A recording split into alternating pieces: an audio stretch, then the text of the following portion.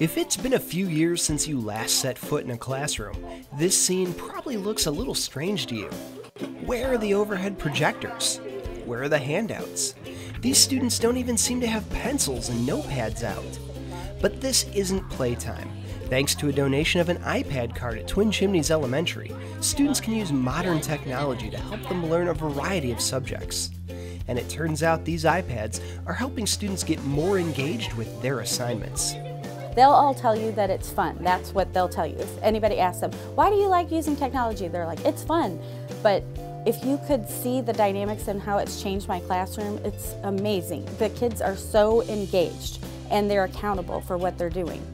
I like working on the iPads in the classroom. Number one reason is because we don't have to walk to the computer lab. Number two, it's easier to use them than use the computers because they're smaller and easier to work with. And some of the apps teach us multiplication and other ones how to actually use the iPads to do work. While having a 1-to-1 ratio of iPads to students is unusual, it's something that might come to more schools. These iPads allow students to consolidate their work, collaborate together seamlessly, and have instant access to their notes and assignments from any system. You can access those documents from anywhere. It does not have to be on one device, which is huge. The kids can access Google Classroom, log into their Google account, and complete a homework assignment.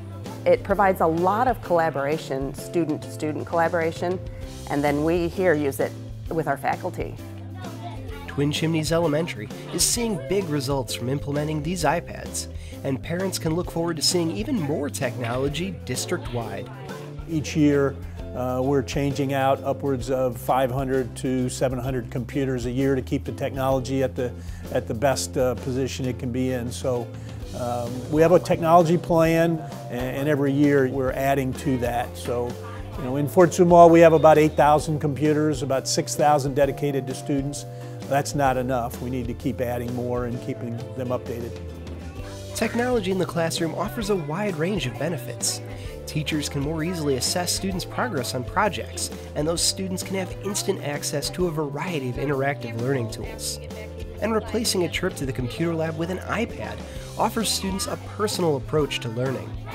They grew up with technology, and it's just part of their life and what they do, and it's going to be part of what they do in the future.